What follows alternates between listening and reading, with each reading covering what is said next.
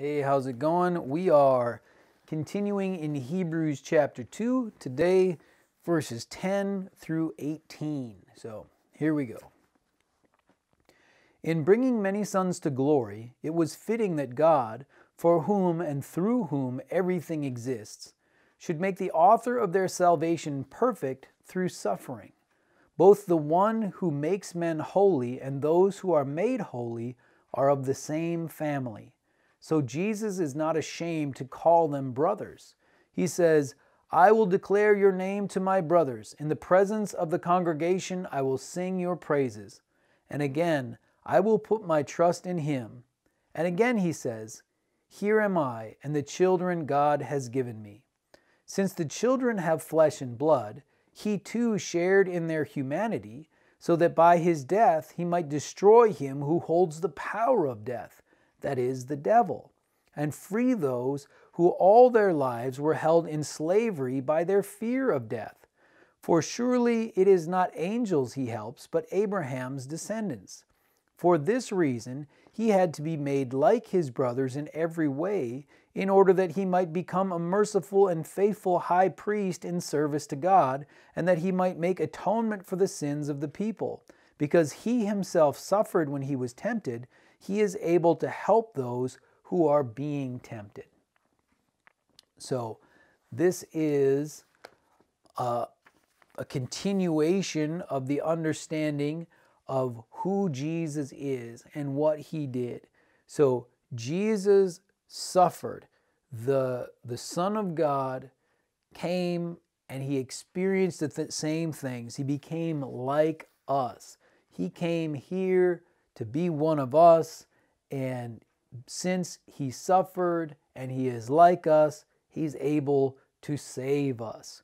And he's not ashamed of us, not ashamed to be called, to call us brothers. This, of course, applies to brothers and sisters. So, we as followers of Christ, the brothers and sisters in the family of God, have been welcomed into this family because Jesus was willing to come, be like us, to suffer like us, and then bring us into the family. Super, super amazing, wonderful things. And especially, 2,000 years ago, this realization was so fresh and clean that it was just an incredible thing that God would go from presenting himself as the God of Mount Sinai, like earthquakes and smoke, and if you touch foot on the edge of the mountain, you must be killed, completely unapproachable, to the Son of God coming here and bringing salvation through suffering. It's an amazing, different side of God that is shown in the New Testament here. It's just amazing. Then verse 14, since the children have flesh and blood, he too shared in their humanity, so that by his death he might destroy him who holds the power of death, that is, the devil. So Jesus came to set us free. To set us free from what? And free those who all their lives were held in slavery by their fear of death. So Jesus sets us free from death, from fear of death, from, the wages of sin, which is death, from the power of the devil, because he has the power of death. It says here, might destroy him who holds the power of death, that is the devil. So Jesus came to destroy the devil's work. The devil is the one who tempted Eve and Adam into eating the fruit of the knowledge of good and evil so that they would not be able to eat the fruit of the tree of life. And, so the enemy, the devil, has been trying to keep people from accessing eternal life. And yet through Christ, we can have that. It's huge, huge stuff. And then we see the first talk of Jesus as high priest here in Hebrews.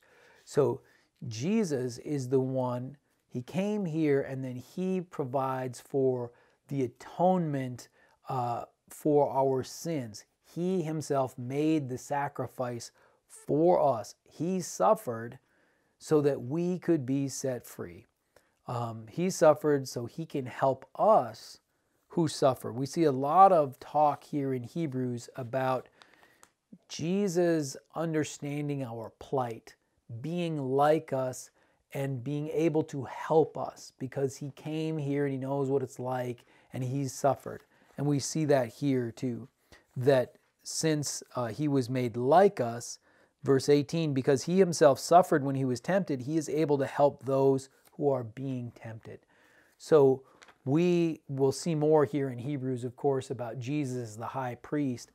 But one of the main points is that Jesus became like us so we can trust that he understands what we're going through, the sufferings, the difficulties, the hardships, the loss, all of those things he understands, so we can go to him and receive forgiveness. We can go to him and we don't have to worry that he's not going to understand, that he's just going to pshaw our suffering.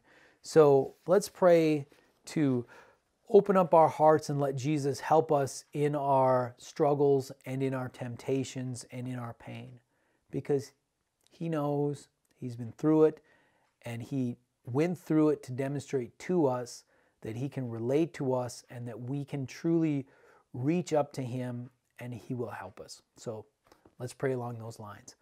Heavenly Father, we thank you for your goodness, and we thank you, Lord Jesus, that you have demonstrated your love for us by coming here, and you suffered and you were tempted, and so you know what we are going through, and you do not condemn us, but you help us and you encourage us.